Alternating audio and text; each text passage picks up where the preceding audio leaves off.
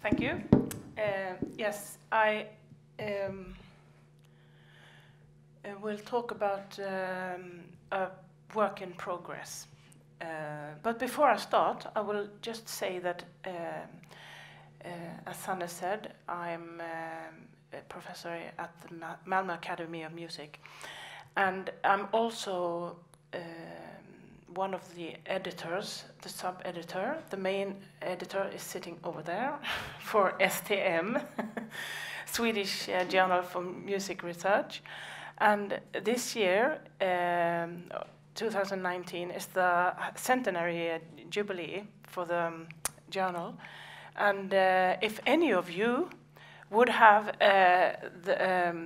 an interest in writing a short notice on the development of research in Sweden or related to Sweden, you are very welcome, because though there are still some space in this, there's still some space in the journal for such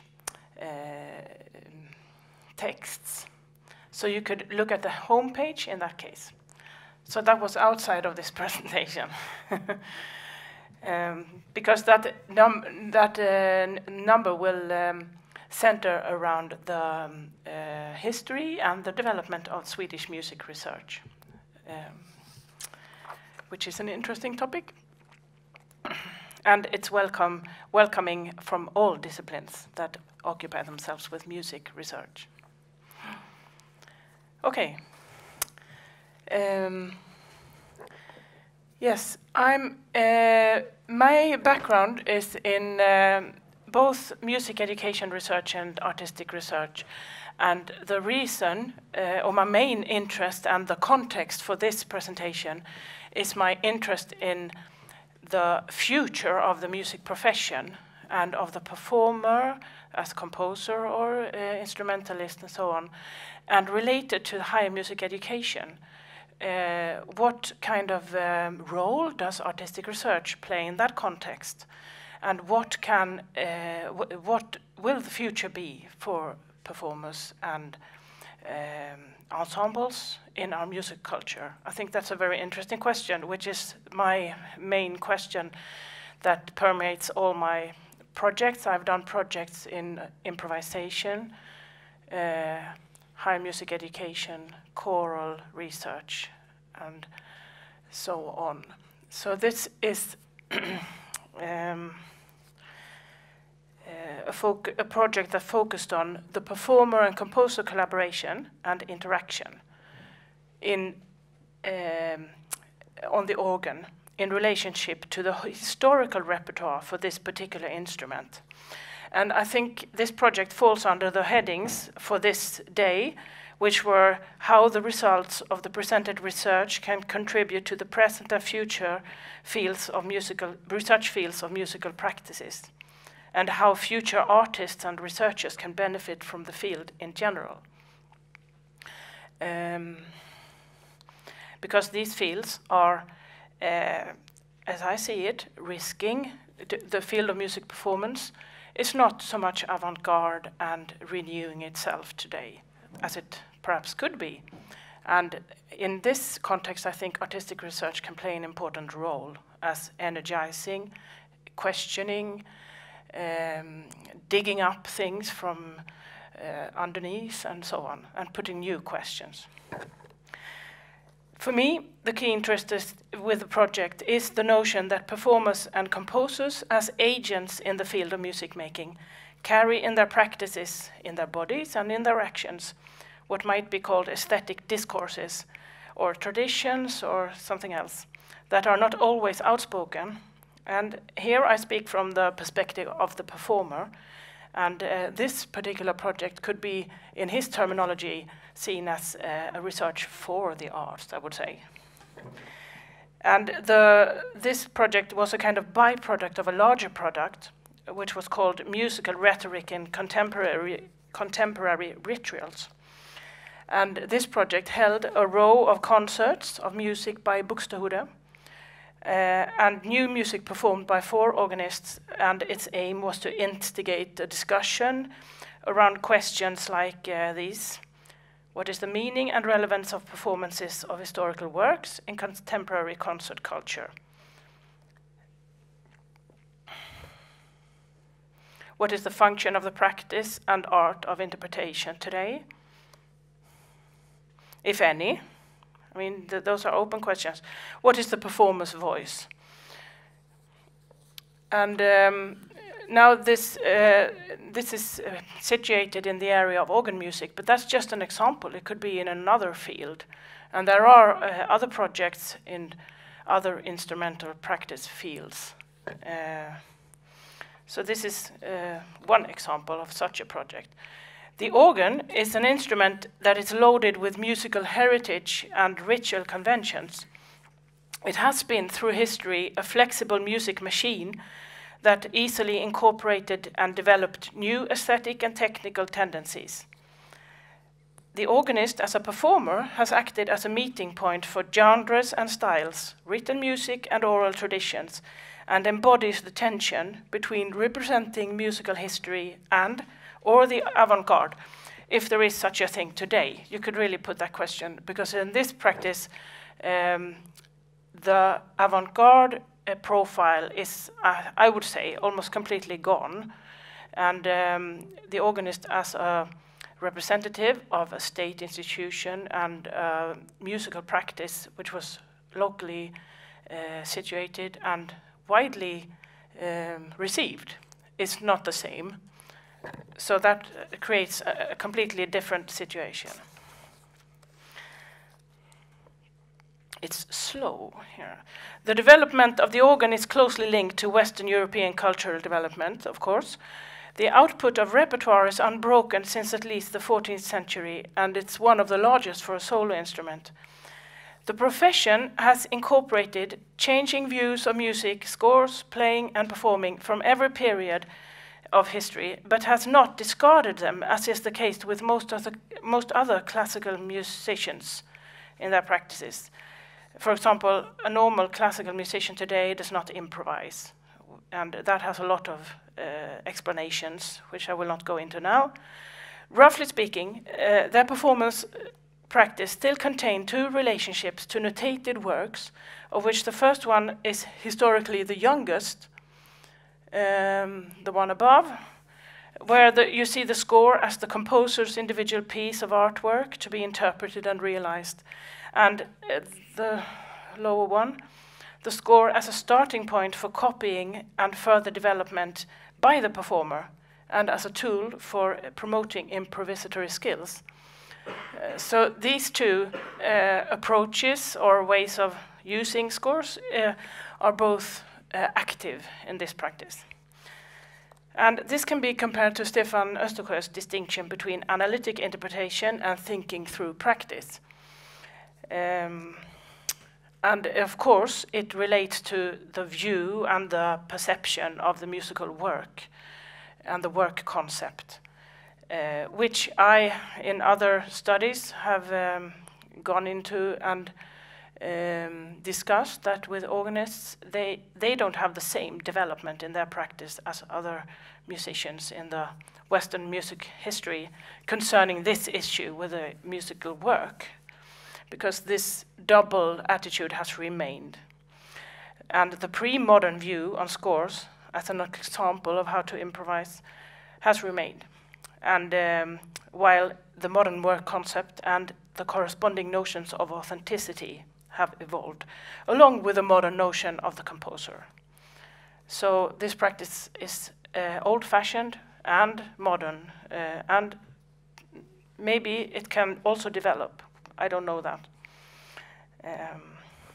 And in what became this project, I commissioned an organ piece from 4 composers, and asked them to do it with a relationship to historical repertoire. In this case, it was music by Buxtehude, since the larger project was in this area. And also with any degree of collaboration with me as a performer. And the composer, you can ask who is a composer, and these composers are composers who define themselves as composers and have published pieces in composed pieces. And the question from me was intentionally somewhat vague, since I wanted their interpretation of the task and their ways of going about it. So there were 4 composers, and the first performance was in August 2 years ago. And the ambition is to also make a recording of these pieces and publications, but that has not happened yet. So I will now briefly describe the processes and the products of the project. My initial interest concerned the present state of agency of performers on this particular instrument in their interaction with historical performance practice and in collaboration with contemporary composers. However, the project pointed to some aspects that were unexpected to me, and you could say they were about meetings, what might be called aesthetic cultures, discourses, and traditions between different cultures, you could say. Maybe I can illustrate that a little bit. So this was the program for the concert, where the pieces were intermingled with relevant pieces or related pieces by Buxtehude and some theoretical input.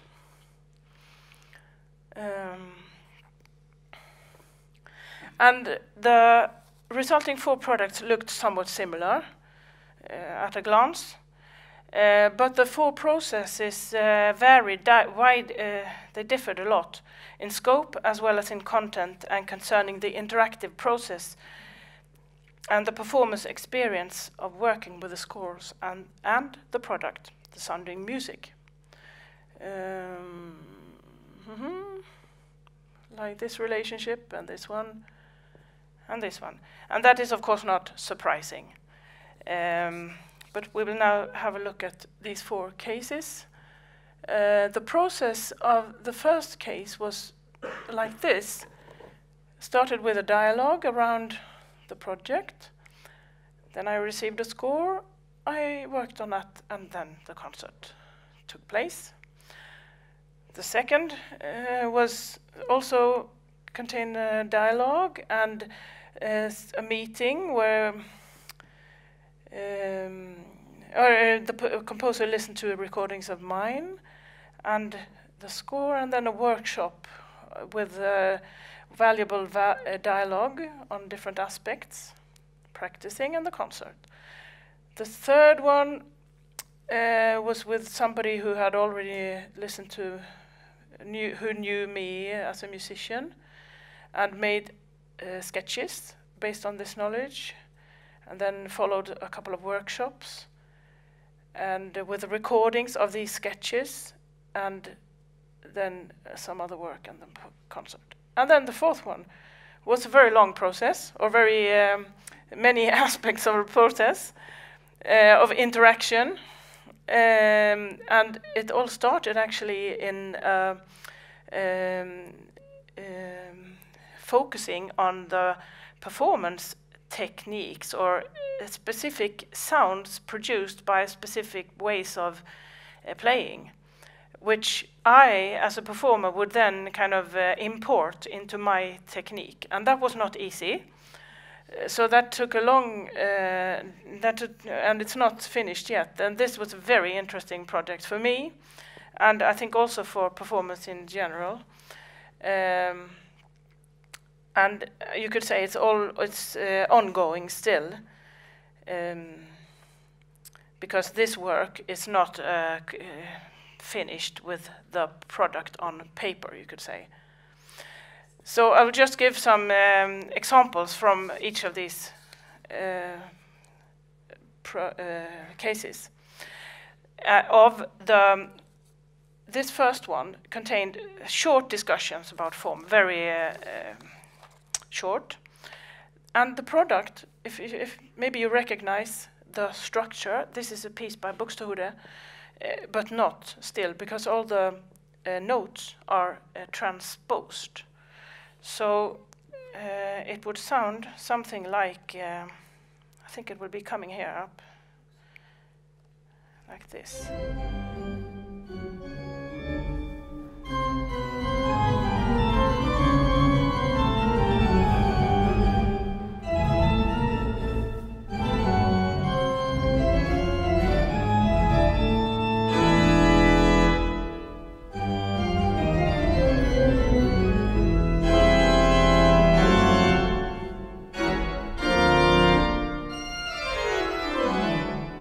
And so on. So this goes on until the end. And the experience from on my part was a really strong sense of provocation. What is this? What is the identity of this as a piece of music? And what is my contribution to this process? Why should I do this? And what does it say? So this was really difficult for me, and I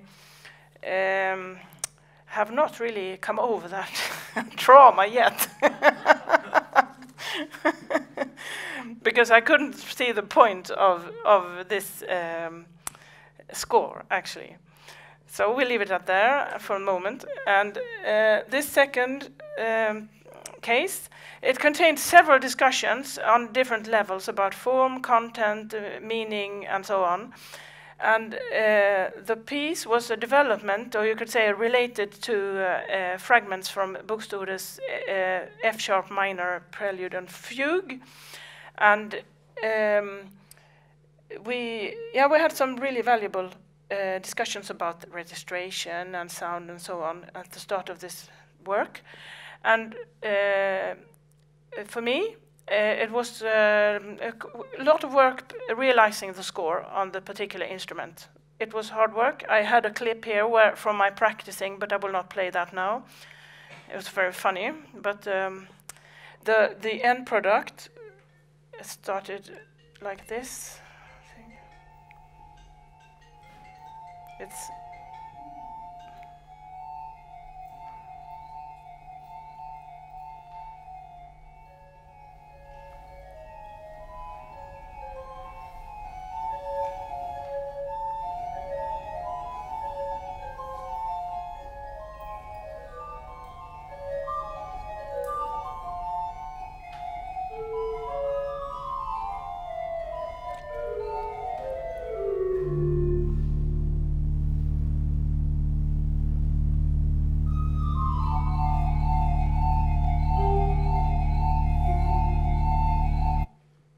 and so on. For me, this was, as I said, hard work, but also very satisfactory. And I didn't experience any questioning of why to do this. I liked this very much, and it fit into my normal way of practicing composed, notated repertoire. So it was, in that way, easy.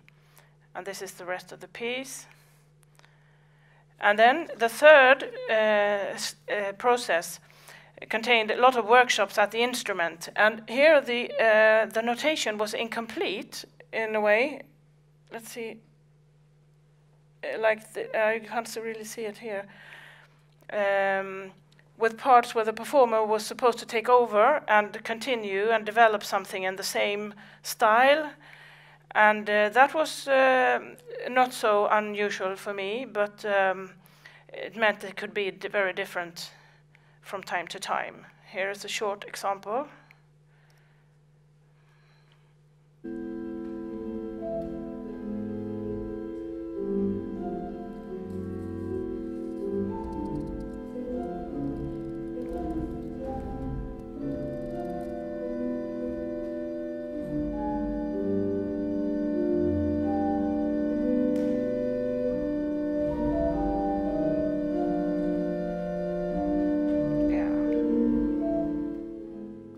And so on.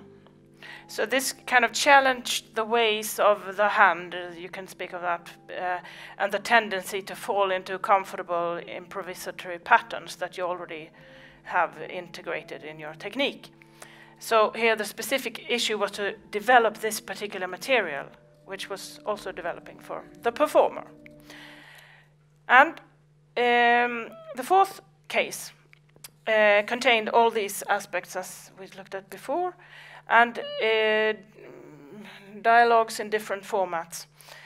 And here the product was a sketch-like notation where the realization therefore will vary depending on the situation, on the instrument, on the performer's mood, on the temperament and the ability and so on.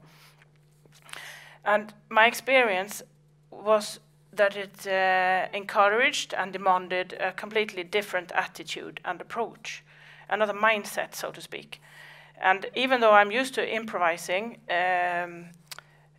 it meant a sense of sinking into or the meditation on the process as playing, and having a courage to remain in something that is set in motion. Way of, I know Stefan talked about thinking through hearing and so on. You could say that that was a good example of this, not thinking through playing or acting. I mean, when you're playing or improvising, the hand helps you to do things because you get feedback from the hand, but here was more thinking through listening. And this was really interesting to work on. And the score is then based on certain ways of playing and using the instrument, so it's more based on the practice, you could say. So here are some discussions about how to realize those different unfinished instructions that were in the score, because that was just a symbol in a way.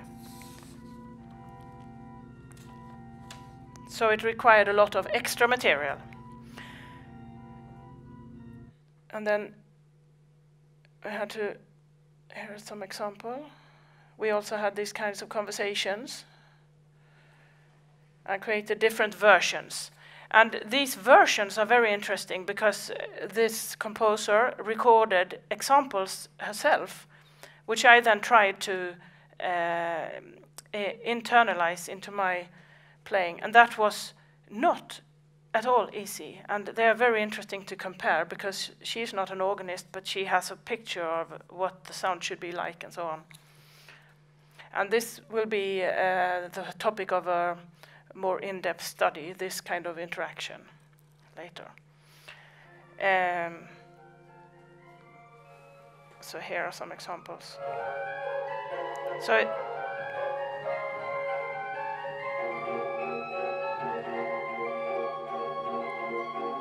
as you hear, it uses the mechanical organ's capacity to change the sound.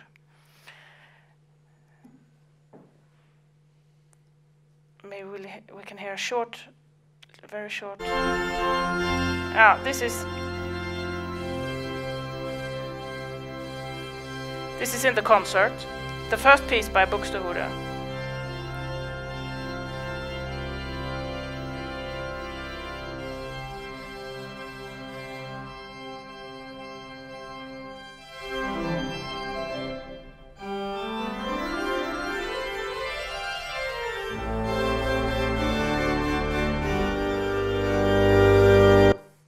And then at the end of this piece,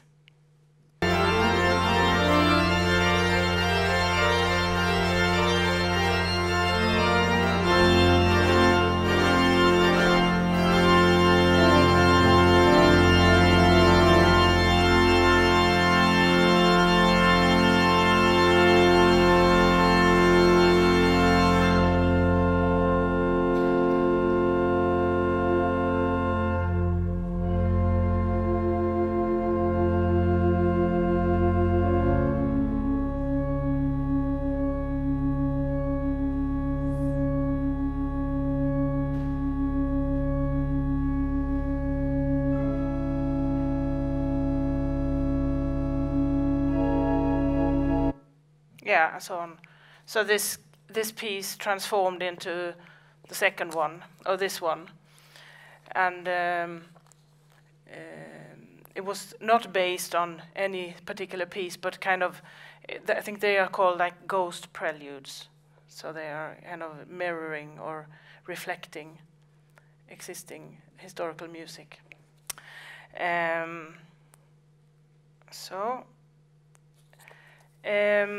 As I mentioned, the organist profession, or habitus, encompasses the layers of approaches to scores. And these are not in opposition to each other in this practice, but rather they can be illustrated as a floating relationship between the interpretation of scores and the improvisation. So if that is the organist, then you can kind of move on this scale in relation to making music. And I previously studied how performing musicians position themselves on this scale in relation to institutional performance contexts, such as the liturgy and the concert, which for organists are coupled to differing aesthetics and relationships to score. In this case, the framework and the musician's positionings relate to the 4 individual composers' aesthetics, which is interestingly enough displayed 4 different positions here. If you see, I would say that they place themselves like this. The first composer I don't know where to put, so I just put it somewhere.